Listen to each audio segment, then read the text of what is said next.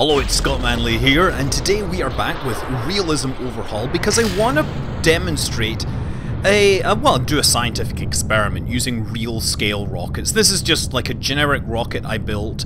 It is going to put something into geostationary orbit. Now I'm also using mechanical jeb because I want this launch profile to be repeatable. I want to have a reliable launch profile. Now for this first part of the experiment, we are launching from the Kourou launch facility in French Guiana. This is where Ariane launches from. And if you've ever watched the launch broadcasts, they'll usually comment on the location that they're launching from. Arianespace has the launch facility which is the closest to the equator, therefore the facility that is most likely or most capable of taking advantage of the rotation of the Earth. And if you listen to the broadcast, you might hear something like this. The Earth rotates faster at the equator than it does, say, at Kennedy Space Center in Florida.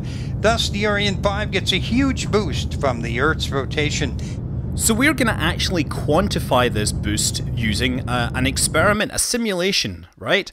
So after launching to orbit, we have 3,646 meters per second in the second stage available. So let's go to Florida. The Kennedy Space Center that SpaceX and the ULA used to launch their spacecraft is about 29.6 degrees north of the equator. And that means that, yes, it isn't moving quite as fast. The rotation of the Earth isn't giving the spacecraft nearly the same amount of boost. So if we take the same rocket with exactly the same payload, exactly the same launch profile as controlled by mechanical jeb, we should get a realistic measure of the difference in delta V that we would have available at the end, right? And so after burnout, we have 3,586 meters per second remaining. That is 60 meters per second less, so launching from Kennedy Space Center takes about 1% more fuel if you're going to low Earth orbit. We can actually do the math on the difference of the velocity between Kennedy and Kourou, and guess what? It comes out to be exactly 60 meters per second. I mean, really, I didn't expect it to be this neat. So you might be wondering, is that 1% really such a big difference? And the truth is, the actual explanation they tend to give is what we call lies to children. It is an oversimplification. You see, the real advantage happens when you're launching towards geostationary orbit. We are currently in a circular 400-kilometer orbit, and we need to perform a transfer burn to get us all the way out to 35,793 kilometers, where geostationary satellites sit. Now for both spacecraft, that burn is going to be roughly 2.4 kilometers per second. This is a simple burn to raise our apogee without performing any inclination change. You see, we want to perform our inclination change when we're far away from the planet and we're moving slowly. Now, if I just use mechanical jeb and say align the planes, what it'll do is it'll perform this alignment maneuver here. It tells us that it needs 800 meters per second to align the planes. And you might think, aha, of course, there's going to be a massive delta V difference. Out of Kennedy, you're taking like 29.6 degrees. Out of Kourou, you're using 5.2 degrees, and indeed, 147 meters per second is what's needed. So that's like 650 meters per second difference. That's much bigger than 60. But in practice, the difference isn't nearly as big because in both cases, both orbits have to be circularized at apogee. And so it's not just two separate maneuvers. It's not a plane change then followed by a circularization maneuver. Now, if you think about it, in terms of geometry, these are two different thrust vectors that are in different directions. But we all know that you can add the vectors together and get a third vector that's the sum of the two. And if these things are not, if the vectors aren't aligned, then the magnitude of the third vector is actually shorter than the other two. This is like taking two sides of a rectangle and then drawing a diagonal between them. The diagonal is going to be shorter.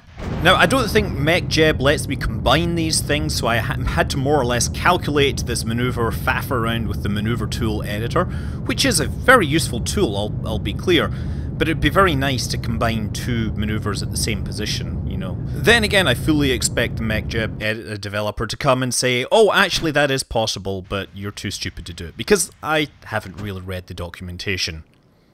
Anyway, the burn I came up with, which wasn't perfect, was 1846 meters per second. And after all that, yeah, that leaves my spacecraft with a 1625 with which to live out its days, or at least to hang out in geostationary orbit and do whatever satellites in geostationary orbit do.